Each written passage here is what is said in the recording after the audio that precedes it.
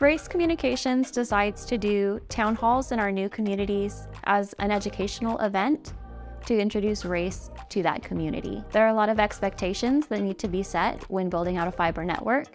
Town halls become very conversational in that we provide a presentation, and then after the presentation, we open up for questions from the community.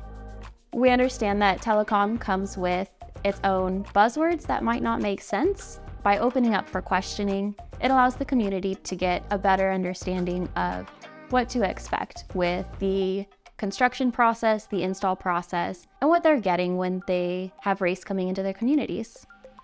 So when we break out into information stations, it allows for the attendees to ask questions from experts of certain topics.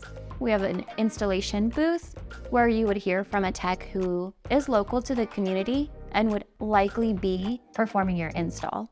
They go over the equipment, let you know how those equipment pieces interact with each other, and set the expectation of what a drop and an install entail, as there's two separate processes. Another thing that attendees get from the information stations are curated booths. If you already know that you want to sign up for the wait list or sign up for race services, we have a designated booth for that. And then, because fiber networks require all hands on deck, a lot of times our town halls include a recruiting station as well to discuss open positions.